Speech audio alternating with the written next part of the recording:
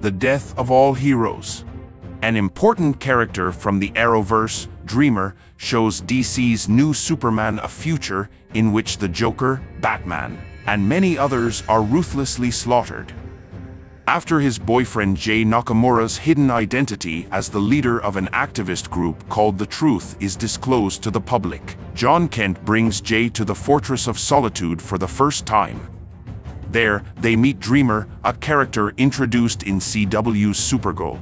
John is told by Dreamer that he must observe the future of Gotham City through a window 1 week in the future. The Joker hangs from a building, dead, with the words, "You lose, Batman," painted around him in the vision. Upon arriving, Batgirl, Nightwing, and Damian Wayne establish it is indeed the Joker and that he has died.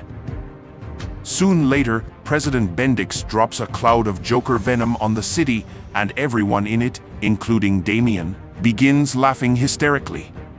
The Justice League is dispatched and arrives with gas masks in tow, but upon their arrival they find themselves confronted by various supervillains. In a matter of minutes, the Justice League is defeated.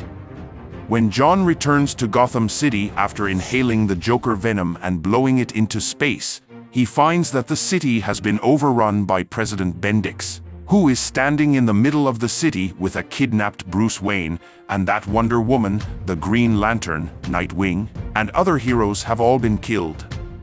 After remarking that John was slower than a speeding bullet and putting a gun to Bruce's head, Bendix brutally shot and killed the Dark Knight.